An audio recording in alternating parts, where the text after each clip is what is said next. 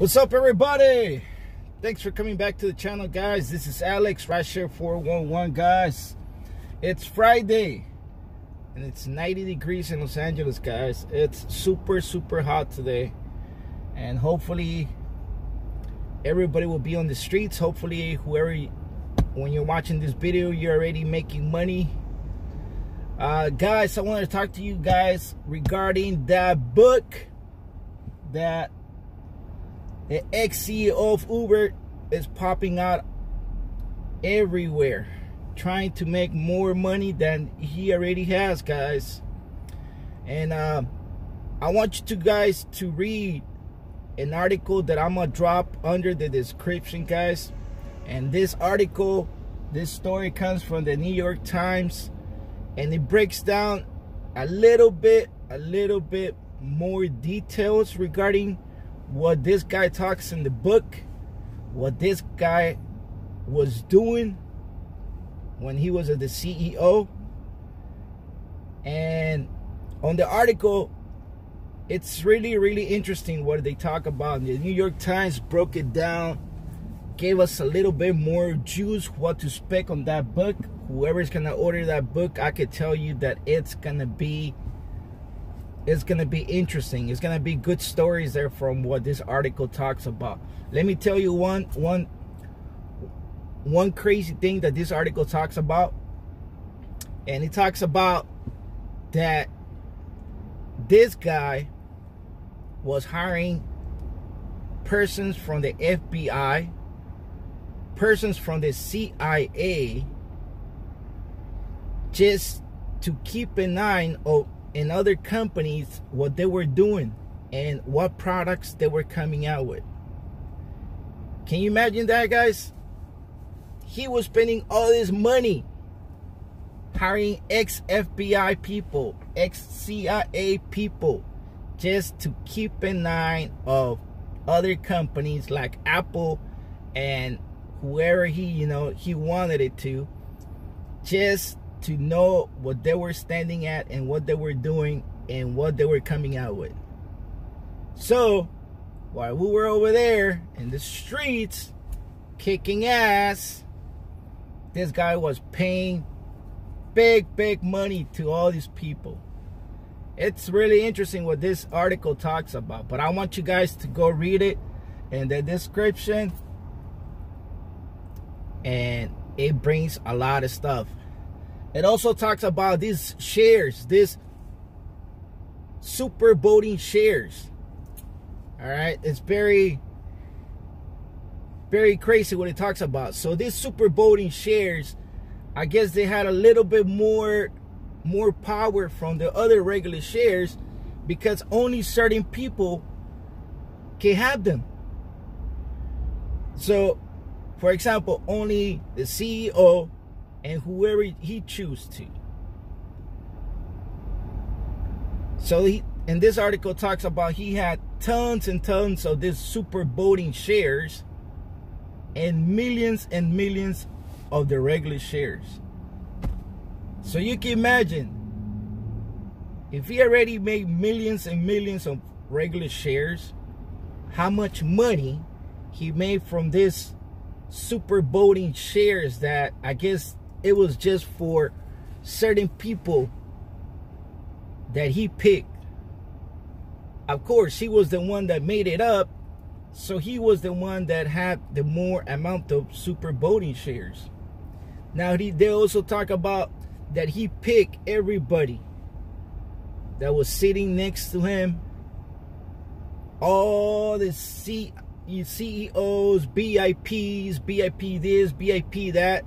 He picked every single person that it was related to him or it was very friendly to him.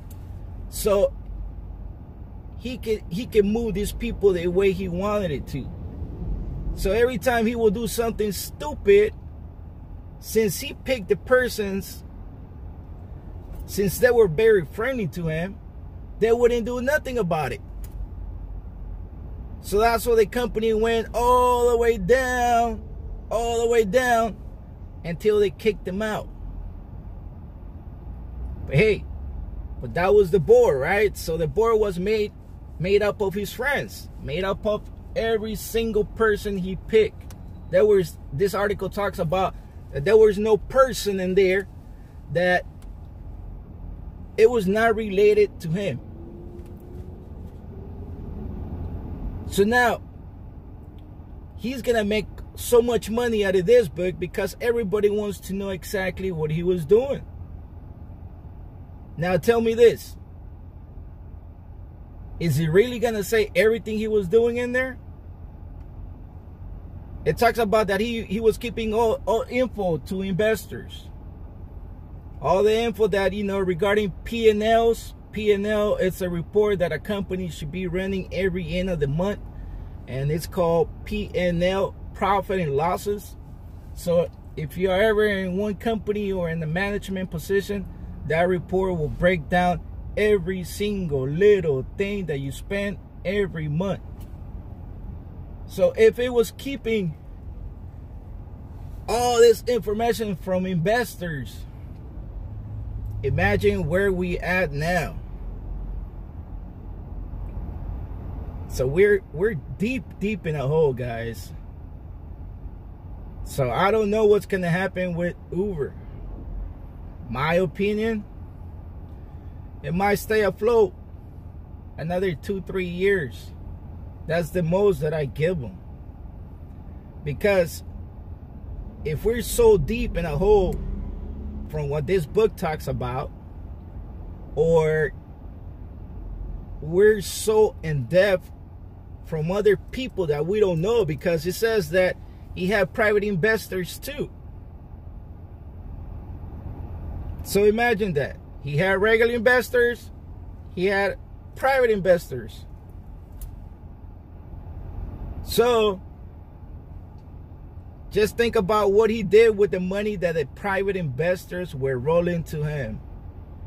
Everything was going to his pocket, guys. What do you think?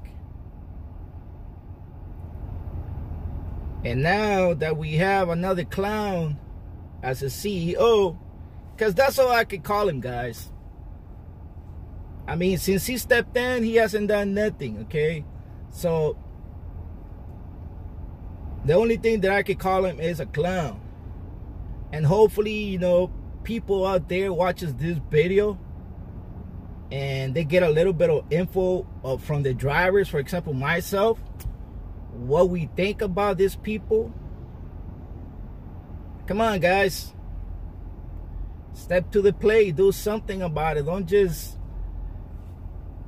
be part of the circle, the recycle circle, because this is what I call it, a recycle circle. Because everybody's just going in a circle, trying to buy time. Buy time for this, buy time for that. But now, we got more problems on top of us.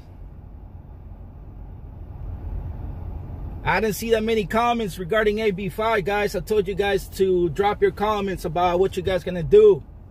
What's your plan B? Let me know. When you guys finish watching this video, drop a comment. I want to see what you guys think. I'm from Los Angeles. So here in Los Angeles, we're taking a beat up. Really good. A really good beat up, guys. You should see the trip that I took this morning. I took this trip from, I would say probably K-Town, Koreatown. I would say probably past Ventura County. 25 miles, guys. 25 miles. Guess how much it was at the end when I saw how much Lyft pay. I'm talking about Lyft, okay? 25 miles, guys. This trip was paying me $16. Now, you could think, you know, myself, when I see a trip like that, what I think about it, should I spend an hour and 15 minutes in traffic, or should I let it go and just take whatever I can?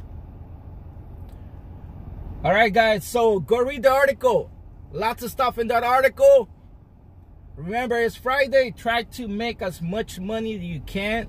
Don't forget, only drive in the peak hours.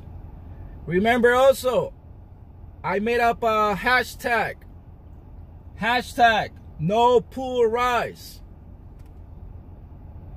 Hashtag no pool ride, guys. That's as if you hashtag all your videos, all your pictures, whatever you guys are doing out there, hashtag it with that, tag your friends with it.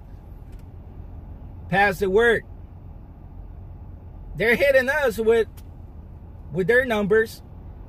So all we can do is hitting them up a little bit with, you know, more hertz for them. Pool rides. All right, guys. So you guys take care of yourselves. I see you guys on the next video. If you haven't subscribed to the channel, please do so. Take care of yourselves. I see you in the next video.